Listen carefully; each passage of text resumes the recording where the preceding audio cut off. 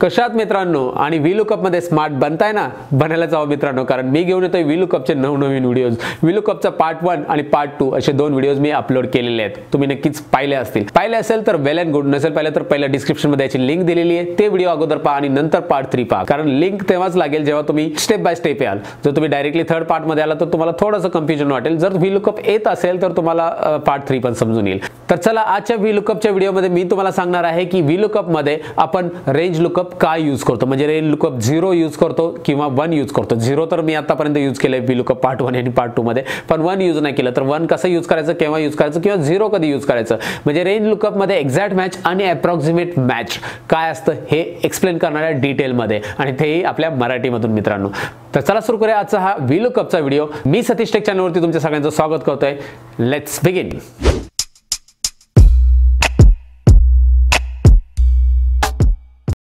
व्हिडिओमध्ये पुढे जाण्यापूर्वी मित्रांनो मी तुम्हाला सांगू इच्छितो, जर तुम्हाला कॉम्प्युटरमध्ये बनायचं स्मार्ट आणि एक्सेलच्या टिप्स अँड ट्रिक्स शिकायच्यात आणि अशा भरपूर काही कॉम्प्युटरच्या टिप्स अँड ट्रिक्स शिकायच्यात, तर तुम्हाला करायला हवं माझा चॅनल सबस्क्राइब, आणि सबस्क्राइबच्या बाजूला जे बेल आयकॉन दिसतंय, म्हणजे जो घंटा दिसतोय, घंटी दिसते, त्याच्यावरती क्लिक करायला हवं, कारण जेव्हा केव्हा मी नवीन व्हिडिओ टाकेल तुमच्या मोबाईलची पण घंटी वाजेल मित्रांनो। तर चला सुरू करूया आजचा टॉपिक। तर मित्रांनो व्हीलुकअप मध्ये रेंज लुकअप काय यूज करतात याचा प्रॅक्टिकल एक्झाम्पल मी कॉम्प्युटरवरती दाखवणार आहे, आणि रेंज लुकअप मध्ये एक्झॅक्ट मॅच आणि अप्रॉक्सिमेशन मॅचचा फरक तुम्हाला नक्कीच समजून येईल। तर चला पाहूया कॉम्प्युटरवरती। तर मित्रांनो मी तुम्हाला सांगणार आहे की व्हीलुकअप मध्ये एक्झॅक्ट मॅच आणि अप्रॉक्सिमेशन मॅचचा एक्झॅक्टली यूज कसा करतात। तर यामध्ये मी एक्झाम्पल घेतले तुम्हाला दाखवण्यासाठी। इथे मी दिसतोय तुम्हाला serial number, name of student, marks आणि ग्रेड अशा प्रकारे 4 कॉलम घेतलेत, आणि याच्यामध्ये मार्क्समध्ये मी काही मार्क्स टाईप केलेले आहेत, आणि राईट साईडला मी एक टेबल घेतला आहे ॲज पर मार्क्स, म्हणजे सपोज 0 to 34 मार्क्स असतील तर मला त्यांना फेल ग्रेड द्यायचा आहे। जर 35 to 45 मार्क्स असतील तर सी ग्रेड, 45 to 60 असतील तर म्हणजे 45 above and than less than 60 असेल तर बी grade, and greater than equal to 60 and than less than 75 असतील तर A grade, and 75 plus above असतील तर ए प्लस ग्रेड, म्हणजे 75 अँड 75 अबोव असतील तर ए प्लस ग्रेड। अशा प्रकारे हा टेबल मी दिलाय। मला हे ग्रेड अप्लाय करायचे इकडे या ग्रेड कॉलममध्ये। तर कसे अप्लाय होणार मी सांगतो। पहिलं तुम्हाला करायचं काय, पहिलं या सीटला तुम्ही सिलेक्ट करणार आहात। सिलेक्ट केल्यानंतर शीटला अशा प्रकारे सिलेक्ट करून घ्या आणि याला रेंज डिफाईन करा। जर तुम्ही व्हीलुकअप पार्ट 1 आणि पार्ट 2 व्हिडिओ पाहिले असेल तर तुम्हाला माहिती आहे रेंज कसा डिफाईन करायचं आहे, आणि रेंज का डिफाईन करायचं याच्याविषयी पण मी तुम्हाला सांगितलं होतं। तर याला मी दिलं ग्रेड लिस्ट म्हणून नाव देतोय, या लिस्टला ग्रेड लिस्ट म्हणून तुम्ही नाव देऊ शकता। तुम्हाला माहिती आहे इकडे तुम्ही स्पेस देऊ शकत नाही, तुम्ही अंडरस्कोर वगैरे साईन यूज करू शकता। ऑलरेडी मी इथे ग्रेड लिस्ट अशा प्रकारे नाव दिलेलं आहे, आणि एंटर करतोय। नाव दिल्यानंतर अप्लाय केलं, हे नाव एंटर केल्यानंतर ते अप्लाय होतंय, ॲक्सेप्ट होतंय, म्हणजे या लिस्टला नाव आपण अप्लाय केलेलं आहे। आता मी या ग्रेड कॉलममध्ये व्हीलुकअप अप्लाय करतोय। तर कशा प्रकारे पहा, is equal to व्हीलुकअप, VL type केल्यानंतर तुम्हाला माहिती आहे व्हीलुकअप फॉर्म्युला येणार आहे, आणि तुम्ही टॅब बटन प्रेस केलं तर तो पूर्ण कंप्लीट होणार आहे। अशा प्रकारे व्हीलुकअप इकडे आलेला आहे। आता व्हीलुकअपमध्ये आपल्याला लुकअप व्हॅल्यू सर्वात पहिले दिसते, तर लुकअप व्हॅल्यू आपली सी कॉलममध्ये पहिलीच व्हॅल्यू आहे, दिसते तुम्हाला 44 लुकअप व्हॅल्यू आहे। मी इकडे C2 सिलेक्ट केलेला आहे। C2 मध्ये लुकअप व्हॅल्यू आहे आपली, मी चेक केली। या लुकअप व्हॅल्यूला आपल्याला फिक्स नाही करायचं आहे, जसं मी तुम्हाला पार्ट 1 आणि 2 मध्ये सांगितलं की फिक्स करावं लागते आपल्याला, कारण तिकडे लुकअप व्हॅल्यू फिक्स होती। आता आपल्याला लुकअप व्हॅल्यू चेंज होते, जसे 44, 65, 25 दिसते तुम्हाला, एका खाली एक मार्क्स आहेत, तर इकडे चेंज होणारे आहेत मार्क्स, त्यामुळे याला फिक्स करायचं नाही आहे, म्हणजे याला F4 प्रेस करायचं नाही, कॉमा द्यायचा आहे। टेबल ॲरे तर फिक्सच आहे आपला, टेबल ॲरे फिक्स करायलाच हवा, आणि ऑलरेडी मी रेंज दिलेली आहे ज्याचं नाव आहे ग्रेड लिस्ट। तर मी GR टाईप करतो आणि टॅब बटन प्रेस करतो, तर ग्रेड लिस्ट सिलेक्ट होते, आणि पाठीमागे तुम्हाला दिसतं ऑरेंज बॉक्समध्ये ती लिस्ट हायलाईट पण झालेली आहे। तर आता मी कॉमा करतोय। कॉलम इंडेक्स नंबर पाहिजे, इथे किती नंबर कॉलम असायला हवं, इथे कॉलम इंडेक्स नंबर फिक्स आहे, कारण 2च नंबर कॉलममध्ये ग्रेड आहे।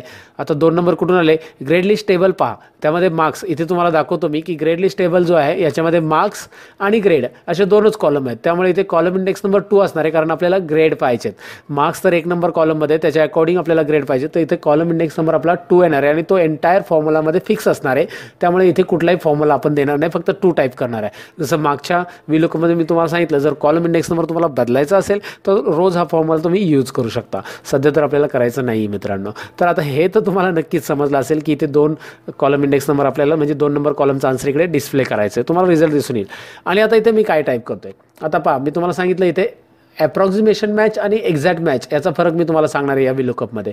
तर लास्ट व्हीलुकअप 1 आणि व्हीलुकअप 2 पार्ट 2 मध्ये मी दोन्हीमध्ये याचा काहीच मी उल्लेख नाही केलेला, म्हणजे याच्याविषयी काही मी एक्सप्लेनच नाही केलं तुम्हाला, कारण त्यामध्ये त्याची गरजच नव्हती पडलेली, कारण तो डेटा असा होता की ज्यामध्ये मी तुम्हाला डायरेक्ट सांगितलं की एक्झॅक्ट मॅच घेऊन टाका, म्हणजे तुम्ही फॉल्स लिहा किंवा तिकडे 0 लिहा।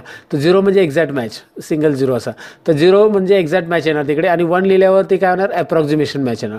मग आता इथे ह्या फॉर्म्युलामध्ये काय करायचं आहे, या फॉर्म्युलामध्ये मी जर 0 0 लिहितो, एक्झॅक्ट मॅच लिहितो जसं बाकीच्या फॉर्म्युलामध्ये मी इतर फॉर्म्युलामध्ये लिहिले, तर प्रॉब्लेम काय होते पाहूया. आन्सर पाहूया आपण.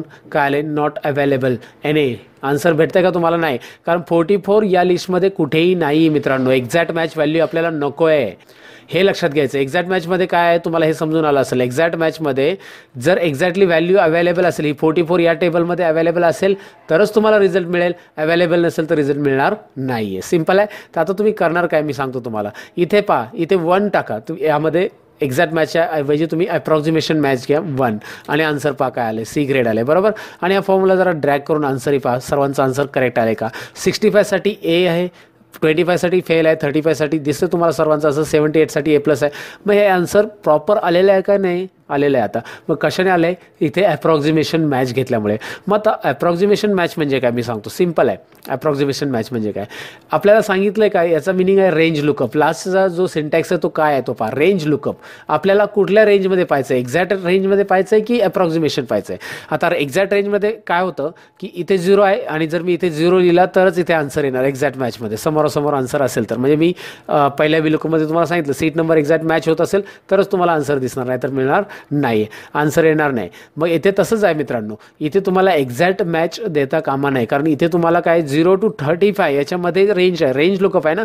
या रेंजमध्ये तुमचे मार्क्स अवेलेबल आहेत. 44 नाही, यामध्ये नाहीत. 35 to 45 मध्ये आहेत. तर यामध्ये आहेत, तर त्याच्याशी असणारा ग्रेड कुठला आहे. आणि हा असेंडिंग ऑर्डरने आपण लिहिला आहे, त्यामुळे हा पहिला इथे ग्रेड आपल्याला डिस्प्ले होणार आहे, C ग्रेड. तसंच इथे A ग्रेड तुम्हाला दिसतंय 60 अबो आहे ना, 75 बिलो आहे, 60 अबो आहे, तर A ग्रेड तुम्हाला दिसते, इकडे फेल दिसते आणि अशा प्रकारे. तर इथे अप्रॉक्सिमेशन मॅच लागणार. याच्या अगोदरच्या एक्झाम्पलमध्ये मात्र एक्झॅक्ट मॅच यूज होत होतं मित्रांनो. आता तिथे जर तुम्ही अप्रॉक्सिमेशन मॅच यूज केलं तर काय होईल हे मी तुम्हाला दाखवतो. इथे तुम्हाला त्या शीटवरती घेऊन जातोय. तर या शीटमध्ये पहा, तुम्ही सपोज इथे अकाउंट नंबर घेतलेला आहे, याचा एक अकाउंट नंबर इकडे तुम्ही कॉपी करा आणि पेस्ट करा. या अकाउंट नंबरमध्ये मी तुम्हाला दाखवतो. जर तुम्ही इथे अप्रॉक्सिमेशन मॅच घेता तर प्रॉब्लेम काय होतो तुम्हाला सांगतो. तर इथे लुकअप आहे, हे रेंज लुकअप आहे आपल्याला माहिती आहे. आणि इथे कॉलम इंडेक्स नंबर आपल्याला 2 नंबर पाहिजे, करंट अमाऊंट आणि 0. तर आता पहा तुम्हाला दिसतं इथे 5000 अमाऊंट आले. अप्रॉक्सिमेशन मॅच मी घेतो, इथे 0 घेतलं होतं. एक्झॅक्ट मॅचच्या ऐवजी इथे अप्रॉक्सिमेशन मॅचला दाखवतोय. आन्सर करेक्ट आलेलं. तुम्ही मला मग इथे अप्रॉक्सिमेशन मॅच घेतलं तरी चालेल, कारण आन्सर करेक्टच येते. पण नाही मित्रांनो, इथे लिस्टमध्ये बघा 17 नंबर आहे, राईट. लास्ट नंबर 17 आहे. तर मी एक काम करतो, इथे 17 नंबर टाकतो. तर 17 साठी जे व्हॅल्यू आहे ती आलेली आहे 5000. 17 साठी 5000च आहे. चला ठीक आहे. आता 18 करतोय मी. 18 साठी तिकडे 18 नंबर अवेलेबलच नाही, पण तरी 5000 येतं. इथे यायला हवं नॉट अवेलेबल, कारण अवेलेबलच नाही. जर मी इथे एक्झॅक्ट मॅच घेतोय तर बघा नॉट अवेलेबल आले, दिसतंय ना. आणि जर तुम्ही अप्रॉक्सिमेशन मॅच घेताय तर काय येते 5000. जर इथे 18 नंबर अवेलेबलच नाही तर नॉट अवेलेबल यायला हवं, पण इथे दाखवतोय 5000. त्यामुळे अप्रॉक्सिमेशन मॅच इकडे चालणार नाही आहे. अप्रॉक्सिमेशन मॅच कुठे यूज करायचं हे नक्कीच तुम्हाला समजलं असेल मित्रांनो. तुम्ही इथे एक्झॅक्ट मॅच यूज करणार आहात. एक्झॅक्ट मॅचसाठी इथे 0 लिहा किंवा तुम्ही फॉल्स लिहा. आणि अप्रॉक्सिमेशन मॅचसाठी तुम्ही इथे 1 लिहिलं तरी चालेल. इथे लिहायचं नाही आहे, या फॉर्म्युलामध्ये लिहायचं आहे. तुम्हाला फॉर्म्युला दाखवतो. या फॉर्म्युलामध्ये तुम्ही 1 लिहा किंवा इकडे काहीही नाही दिलं तुम्ही तरी तो अप्रॉक्सिमेशन मॅच घेतो, हेही लक्षात ठेवा. जर तुम्ही काही नाही एंटर केलं तरी तो अप्रॉक्सिमेशन मॅच घेणार आहे मित्रांनो.